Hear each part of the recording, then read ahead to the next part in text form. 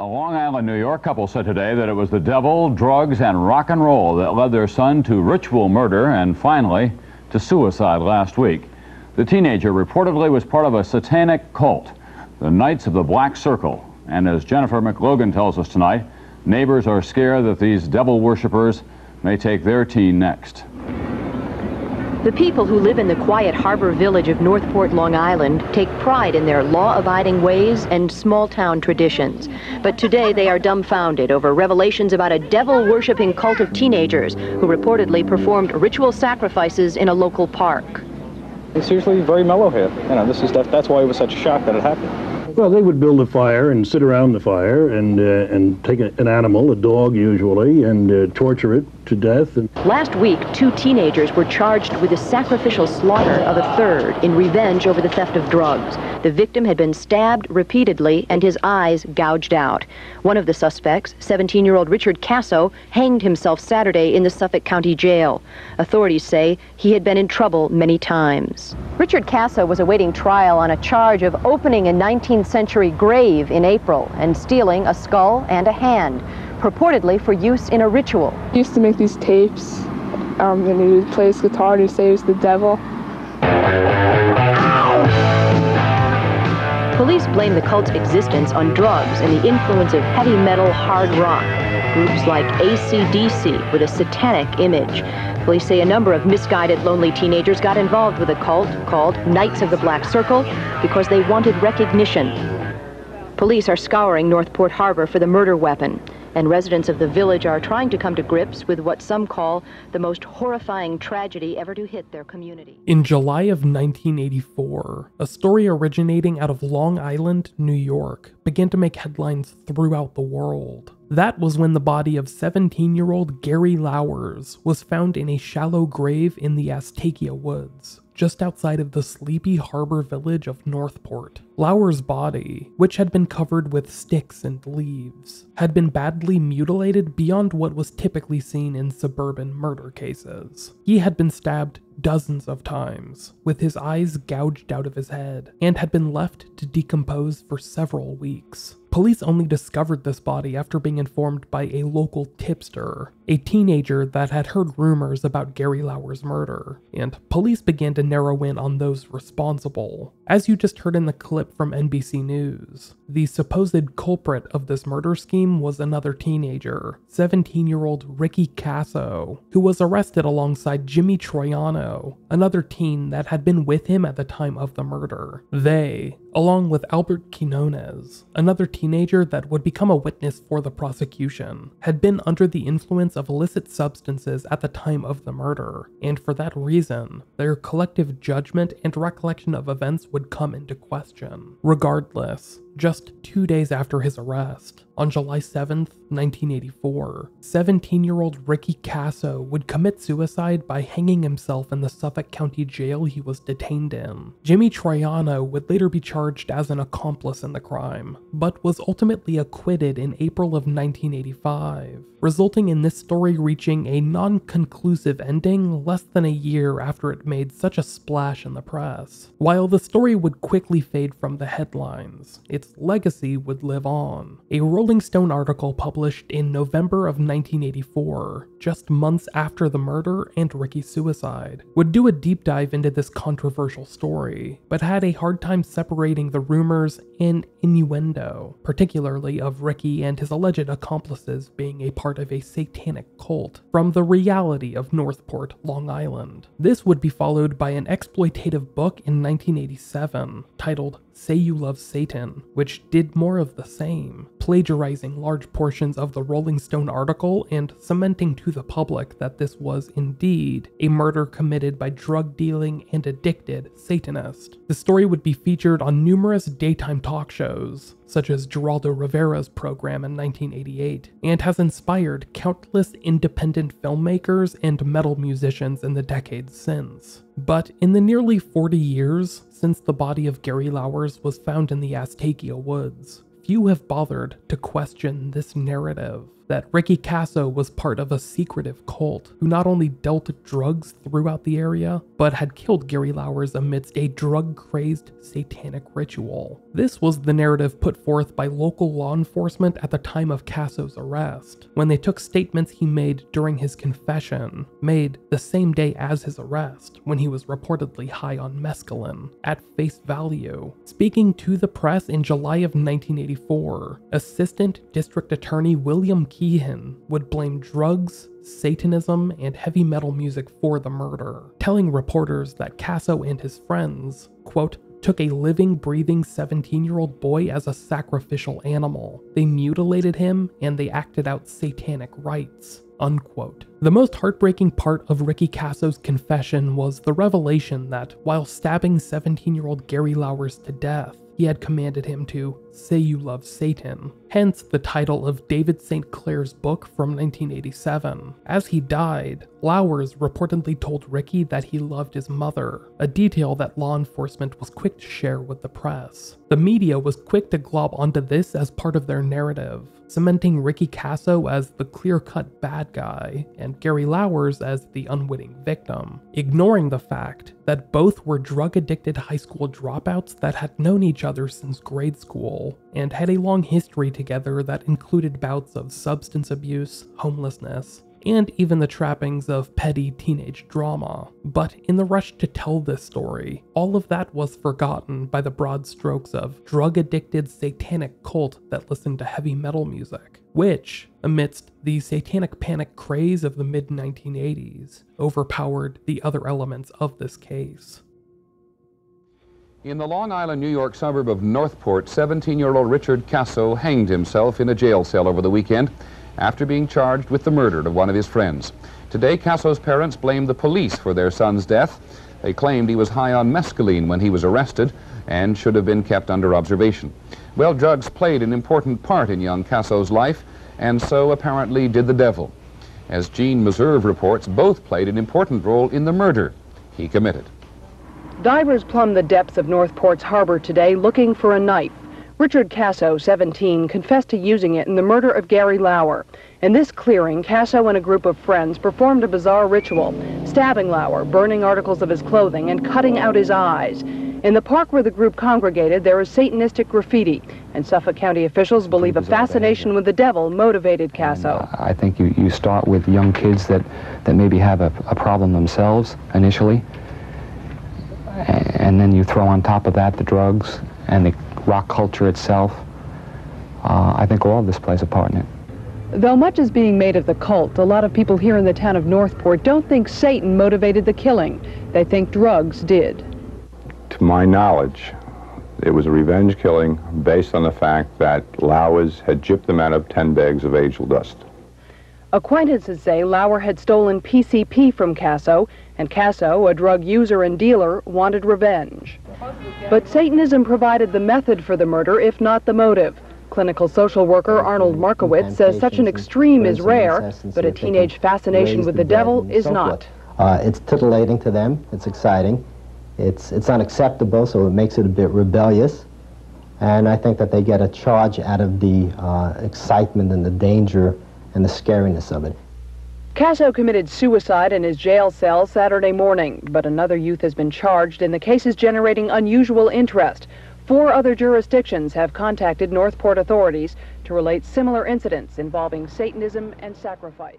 In the years since this explosive story made headlines, the town of Northport has struggled to shake this reputation of being the town known for Gary Lauwers and Ricky Kasso. What was an incredibly personal story, touching upon several issues many of us face in our day-to-day lives, instead became exaggerated because of unfounded rumors and fear-mongering gossip. It really wasn't until 2018, with the publication of his book, The Acid King, that author Jesse Pollack began to return some semblance of normalcy, or sanity, to the story, looking past the buzzword-laden headlines. Jesse spoke to dozens of people at the heart of this case, and was able to tell a story that was human, for lack of a better word. After writing this book, he would go on to create a documentary of the same name with his friend, Dan Jones. who serves as Jesse's co-director on The Acid King. During their research, they would begin speaking to Anthony Zenkus, a professor of social work at Columbia University, who grew up in the region of Northport at the time of the murder and knew several of the individuals involved, ultimately becoming a producer for the documentary. Recently, I had the chance to sit down and chat with these three about the true story of what happened to Gary Lauwers, and what inspired Ricky Kasso, the self-proclaimed Acid King, to commit such a brutal crime against someone he once considered a friend. Here is Jesse explaining what he learned from his research, as well as some insights from Anthony. Ricky Kasso was a teenager who grew up in suburban Northport, Long Island. He was born in 1967, the son of two school teachers from Suffolk County that taught in various schools, Northport schools, Cold Spring Harbor. And by all accounts, he was your average all-American boy, got up at 6 in the morning to play football with his friends on Seaview Avenue. Very, very talented with a lot of things he did. He was a musician, well-liked, had a good sense of humor, a lot of friends, very popular. But where the story diverted in most tellings was somewhere around junior high school, something happened.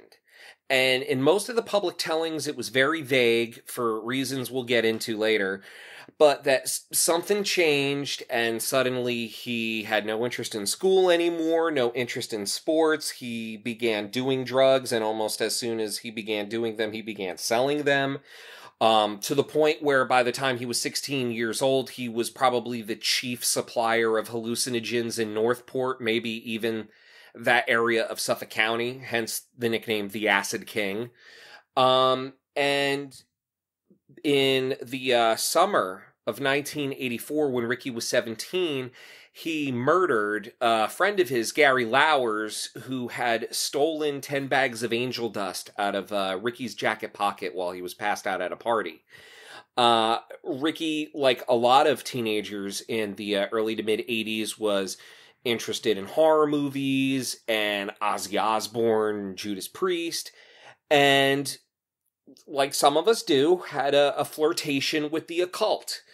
But not in like the craft kind of way. He read the Satanic Bible and told friends that, he was a Satanist and stuff like that, but it was kid shit, But once this murder happened, after Gary's body was found weeks later, the press really latched on to this whole idea that this was a satanic ritual. It was a cult killing because there were other kids there present at the murder. At first, it was reported that it was up to a dozen to 24 teenagers that were supposedly chanting in robes in front of a large bonfire, when in reality, it was 4 teenagers, Ricky and Gary included, in front of a little campfire in the woods, and they were doing PCP and smoking marijuana and possibly maybe even drinking. And it was a fight that got out of hand, and Ricky Kasso stabbed Gary Lauwers to death. But because there was that sort of spooky window dressing around it, and this kid was supposedly an occultist, and there were other people there, it got dressed up by the press as a satanic sacrifice. And before Ricky could, I don't know if he would have wanted to, but before he ever had the chance to set the record straight on trial or in an interview with the press, he very quickly committed suicide by hanging himself in the Suffolk County lockup within 36 hours of being arrested and charged for Gary's murder. So, with the chief character suddenly ripped away from the story, it was this feeding frenzy by a sensationalist media, everyone from the New York Post to the New York Daily News to, and Anthony can tell you all about this. Good Morning America was there. There were journalists from Japan and London hiding in trees in Northport trying to get a scoop and pictures. It just became this very crazy story. And in the wake of Ricky's suicide, at the center of it were the friends and other associates of Ricky's, acquaintances, if you will, that were left behind, and Anthony was among that group of friends and people that knew not just Gary but Ricky and Jimmy Triano, one of the other people that was there that night, who was later charged. The story that was told through the media, my God, I forgot about that. Yeah, there were reporters in trees in Northport. The BBC was there.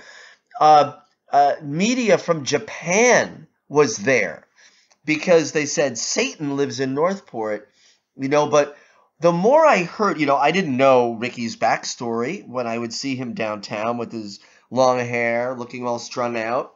But what I heard over time was, here was a guy who was brutally and violently demeaned and psychologically abused by his father. I did not know about the physical abuse until I spoke with Jesse and then read the book. But that Ricky grew up with severe emotional abuse. And absolutely, that can destroy a person. There's a lot of evidence that the worst form of abuse for anybody to suffer over a period of time is emotional and psychological abuse. They've looked at serial killers, and the one thing they have in common, some of them are sexually abused, some of them are physically abused, some of them are multiply abused, but the one thing that they all have in common was they were emotionally, psychologically degraded and abused on a regular basis. And that was Ricky's life from about, it seems, 13, maybe before then, but we know from about 12 or 13 until he died at 17 by suicide. And, one other thing, my work intersects with what Jesse was discovering because I teach about trauma and how it affects the brain. It changes the way the brain functions. So, one little traumatic event can have a serious impact, but when you've got a series of, days, weeks, months, now years of trauma existing in somebody's life through abuse and neglect, it literally changes the way the brain functions and the way that they interact with the world around them. So, although the murder was shocking, it is not surprising that someone like Ricky, who was so harmed by his experience growing up in his abusive family, it's not surprising that he was the one who perpetrated. And that was the big revelation, too, when I was researching the book, because if you took the original media accounts at face value, it was a story of, like I said, this all-American boy who, he tried a joint in junior high school, and that set him off on this path of destruction, and his poor family just couldn't deal with him anymore. When after I, interviewed a lot of his friends, and I spoke with nearly 50 people while writing this book, there was a clear story emanating from all of them. It was Ricky, when he became, as Anthony said, around 12 or 13, no longer wanted to play football. His father snapped. His father had great ambitions, not just for Ricky, but for all four of his children. Ricky had 3 sisters, all of whom later became very talented athletes in their own right. But he was very driven by this prospect of athletic success for his children. He was a football coach, wrestling coach. His father before him had been a minor league baseball player, Alfred Kasso. So there was this intense ambition for Ricky to become the next Johnny Unitas, essentially. And when it became clear to Dick Kasso that his son wasn't going to, allow Dick to live vicariously through him, and he wasn't going to become this great football star that he hoped for him, that Dick essentially had no use for him anymore. And there were a lot of fights within the house, and they culminated with severe beatings.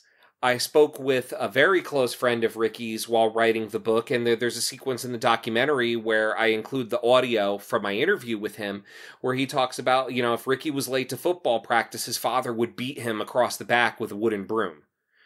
And it all got to the point where by the time Ricky was in 8th grade, his father had thrown him out of the house. And it wasn't, by that point, it wasn't just because of the lack of football dreams. He was also, smoking pot by that point and may have been dealing by that point. Those, of course, compounded the issues. But instead of taking better control of the situation, either through intervention with a drug counseling program or what have you, his response was a response that was typical of a lot of parents in the late 1970s and early 80s. It was one of tough love, and he basically threw Ricky out of his home.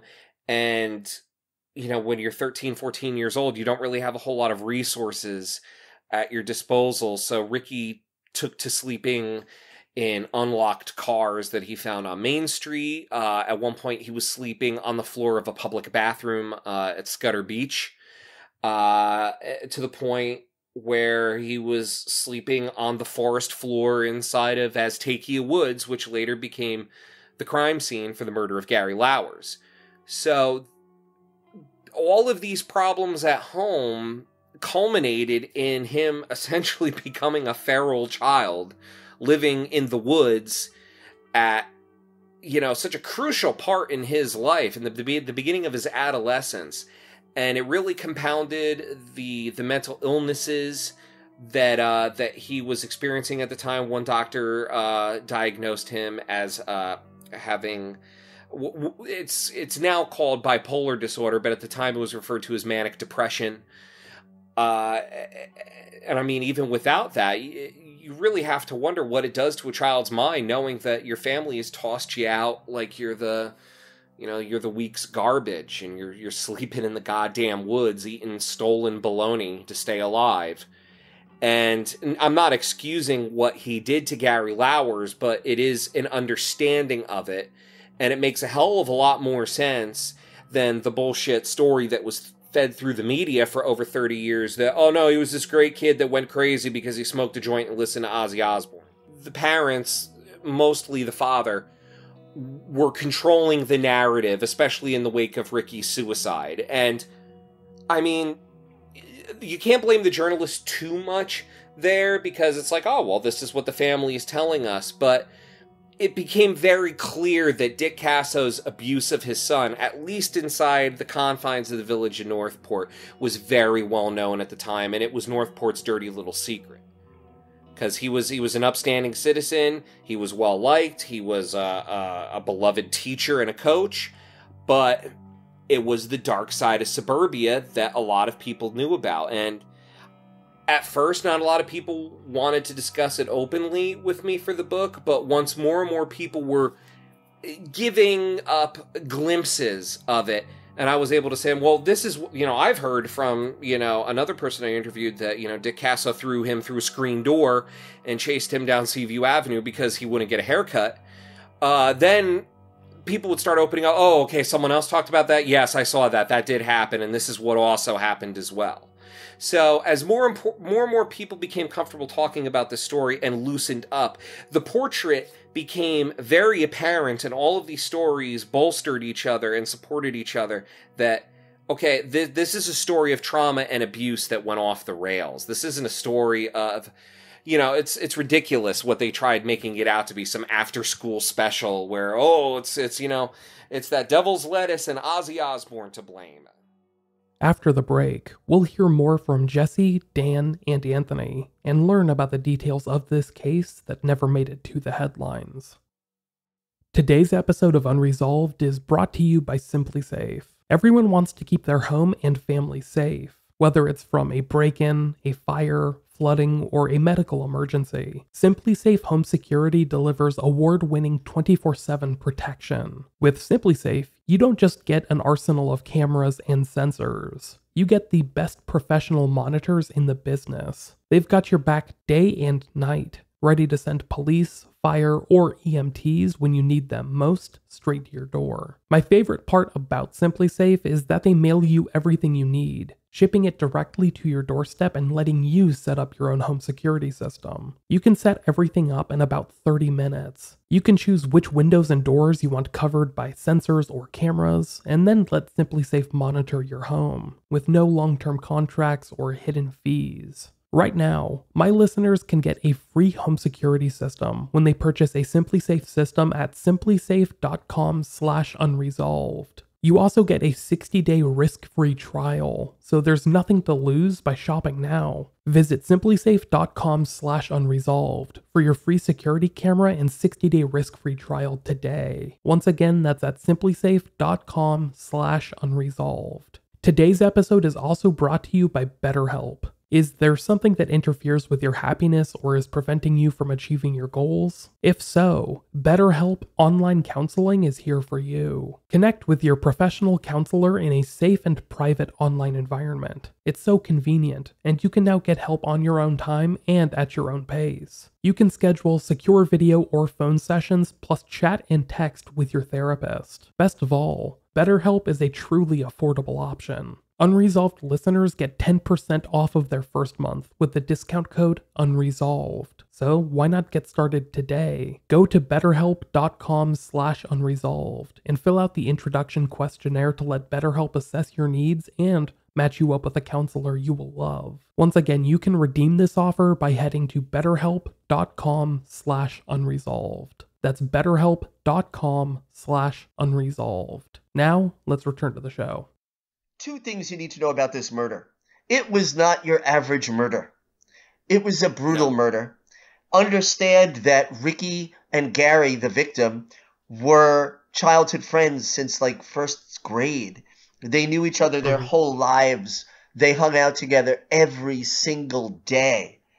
And Ricky didn't just stab Gary to death. He stabbed him multiple times, mutilated his body, cut his eyes out with a knife.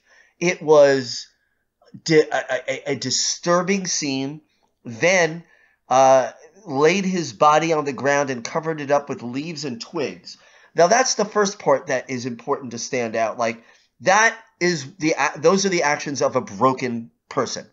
Now, the second piece of this is more than a dozen, maybe even more than 20 kids from that town were brought up to the gravesite of their friend Gary, who they also grew up with, by Ricky and Jimmy Triano, who was also there, to see the body. Because most of them didn't believe it was true. You know, your high friend says, oh, I killed Frank. You're like, oh, sure you did. Well, he brought them up there and they saw it. None of them told. It wasn't until an anonymous tipster heard about the kids being shown Gary Lauwers' body that authorities were finally made aware of his murder. At that point, no missing persons report had been filed for the missing teen, since he, like Ricky, had dropped out of high school and had a troubled relationship with his own family, having been living on the streets for weeks, if not months, at the time of his death. The more that I learn about this case, the more that I realize this wasn't a case of satanic ritual sacrifice or anything like that. This is the story of a handful of broken children, raised in an era during which we had very little understanding of mental illness or other behavioral issues that might have led to them having issues at school or with their family. And, as Jesse points out to me during our interview, this happened in the tough love era of American suburbia, when faced with adversity, or children that were lashing out in unexplained ways. Parents would often cast them out and force them to find their own way in life. That's exactly what happened in the case of these three young men at the center of the story, Ricky Kasso, Gary Lauwers, and Jimmy Troiano. This part of the story never really gets explored by any of the original reporting, which was quick to label the individuals in this story as part of a drug-peddling, crazed, devil-worshipping cult, but didn't really attempt to dig into any of the reasons why these teenagers ended up living on the streets or dealing in illegal narcotics just to get by. On that, here's Anthony and Jesse. Having grown up in Northport and lived through it all, that's the first thing I said to Jesse on the phone is, I want you to do this story justice. It's never been told. It's always bothered me that it's never been told. And before Jesse ever approached me, I would talk. I teach social work at 2 universities, and I would talk to my students about what got me into social work, and it was this case that made me want to make a difference in the lives of kids. So for a whole bunch of reasons, I said, you need to tell the real story. Healing needs to happen, and change needs to happen, and that can't happen if we don't name the real problem. And Jesse assured me that that's the story he wanted to tell, and I can say that after reading the book, I had an emotional response. It was a surreal experience for me. While reading the book, it brought me back there. And there were times I had to stop and put it down because I was getting emotional, because I knew the kids and I knew the trauma that happened. But at the end of the book, I felt we have finally had someone do the right thing, tell the story of these disconnected, broken children, and a town that needed to hear the truth, but a society that didn't want to tell the truth about it. And I thank you so much for that, Jesse. It's a gift. The pleasure was mine. I mean, I can't really take a whole lot of credit for the way the book came out, because it was, I took a passive role in it. It was, okay, this is an opportunity, as I mentioned before, to give these people their story back, and you would have to be a fool to hear the truths that these people were telling you and go, well, I'm not going to use any of that. I have my own feelings about this, and that's by and large what the last author that tried to tackle this case, a guy named David St. Clair, did with his book in 1987 called Say You Love Satan. As I touched on at the beginning of the episode, Say You Love Satan was a book published by David St. Clair in 1987, which ended up being the definitive word on this story for the better part of 3 decades, despite the book being pulled from production, amidst allegations that St. Clair had plagiarized a large part of the book and then fictionalized the rest. It has played a large part in propagating many of the myths that are forever linked to this case. One of those myths is that Ricky Kasso and Gary Lauwers were linked to a group of distempered youths in the region that called themselves the Knights of the Black Circle. In some tellings, this group was described as young adults that dabbled in drug dealing. In others, they were a bona fide satanic cult that regularly sacrificed animals in the region in bizarre rituals. But most reports would split the difference between the two, settling somewhere in the middle. As we'll learn, even this was a gross exaggeration. When you hear people talking about the Knights of the Black Circle in various tellings of it, it's, they had pentagrams on their backs and all this stuff. And it conjures up this imagery of kids walking around either in robes or like black leather jackets, when no, these were fucking Canadian tuxedos here. These were as Anthony will tell you, these were the last of the hippies, right? Well, actually, the kids with the Knights of the Black Circle, they were a little different. So there was like a weird separation of cliques with Circus in Northport. Yeah. So Circus was the hippies. These are the kids that smoked weed. They were like into art and music, and the kids in the Knights of the Black Circle, a couple of them were brothers who were biracial and really chill guys. They sold weed. They were not evil. They were not Satanists.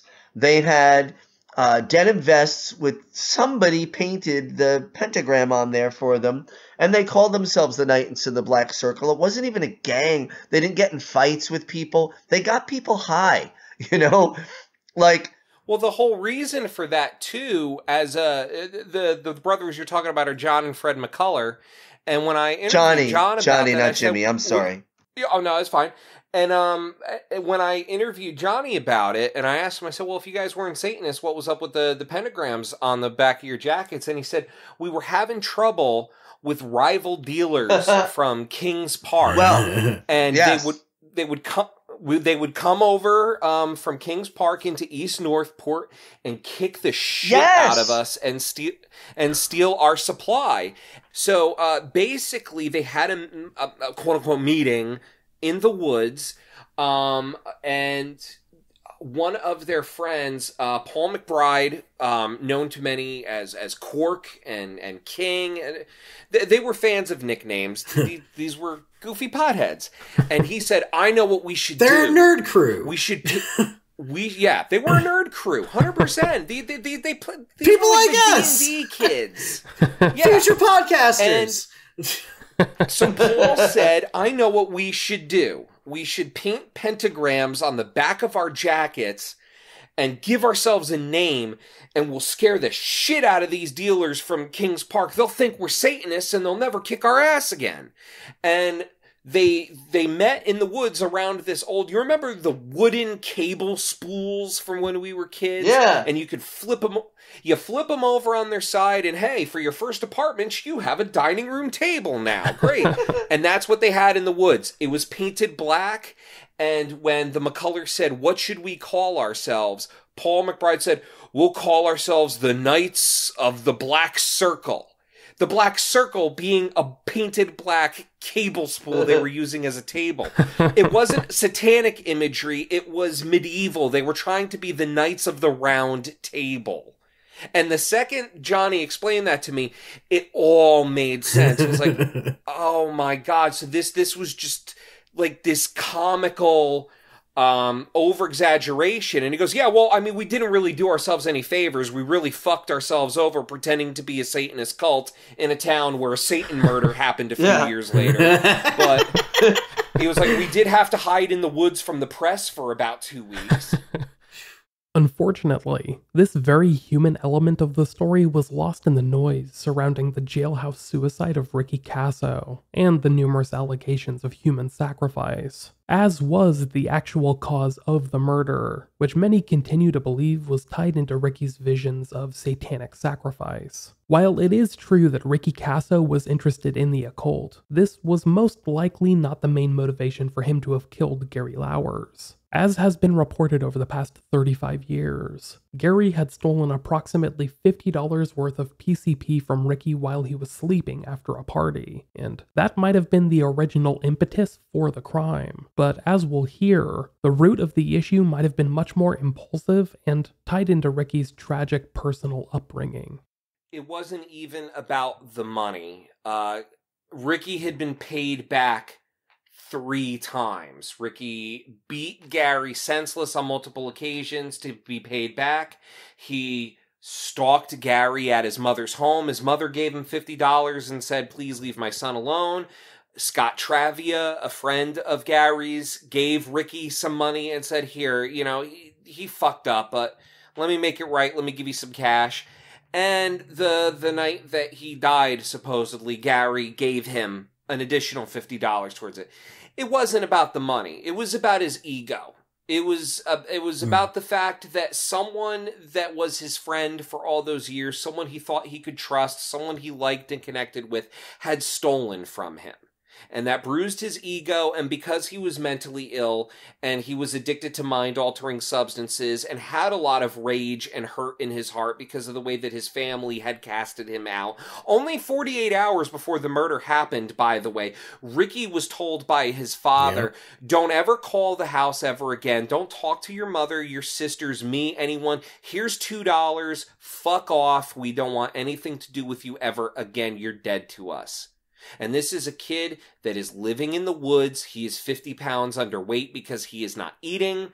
His mind is crazed on a diet of PCP and LSD and anything else he can get his hands on. He has nothing to live for at this point, and he took it out on his friend because his friend made the unwise decision to humiliate him by stealing from him at a party while he was sleeping.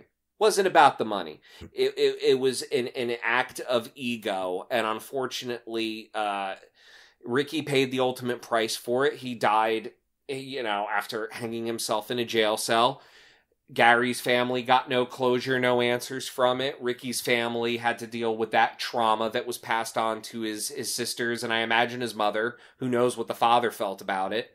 And the generational trauma that is now being experienced through the shock waves of the event in the town. And I know all of us sitting here right now are somewhat guilty of it because, you know, we're rehashing it again in this film 30-something years later. But we did it in the spirit of, we have to correct the record because the story that is going to serve... Because the story's not going anywhere, whether we told it or not. Mm-hmm. There are hundreds of thousands of web pages devoted to the story, millions of heavy metal songs, comic books, you name it. Ricky Kasso is a pop culture icon in certain circles.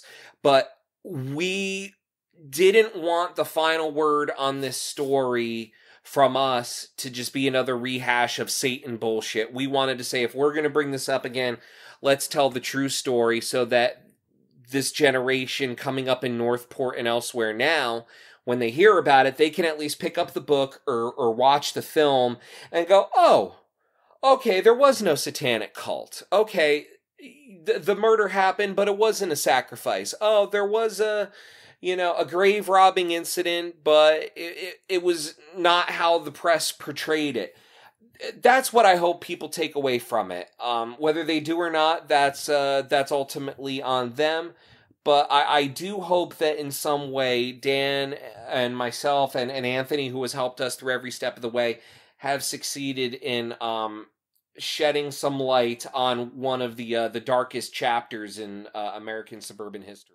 The documentary that Jesse and Dan co-directed, and which Anthony produced, The Acid King, is in the final stages of editing, and should be released in the months to come, as was the case with Jesse's book of the same name. This independent documentary is a great telling of the story, which does a great job of, excuse my language, cutting through the bullshit in order to tell this really human story.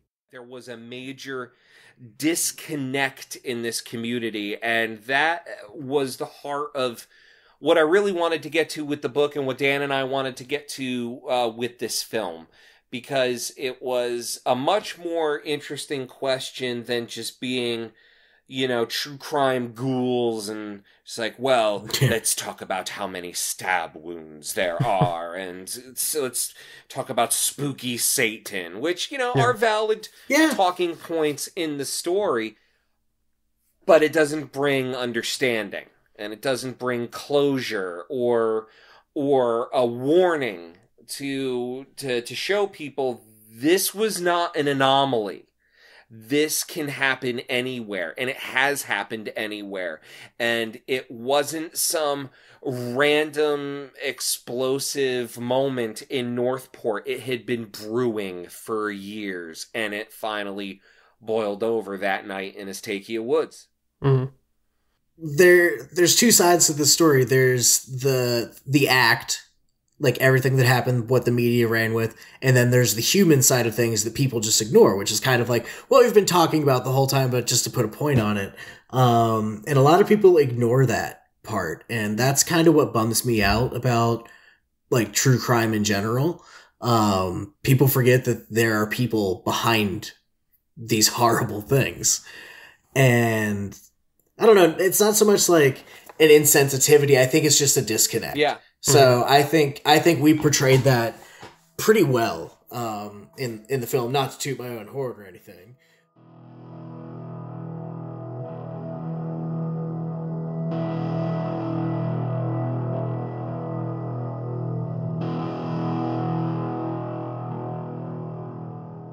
Dan and Jesse have allowed me to watch an early cut of the film, which should be released on DVD, Blu-ray, and streaming services early next year. I can promise you that it is very much worth your time. Make sure to be on the lookout for that in the first half of 2021, and I'll be sure to update you all with the pending release as I learn more. I'll be releasing my entire conversation with Jesse, Dan, and Anthony on the Unresolved Patreon page. They were kind enough to spend a couple of hours talking to me about The Acid King, their experience working on the film, as well as Anthony's experience living through the events it depicts. and so much more. It was a great chat, which I edited down to about an hour and 30 minutes, so check it out on the podcast Patreon if you're interested.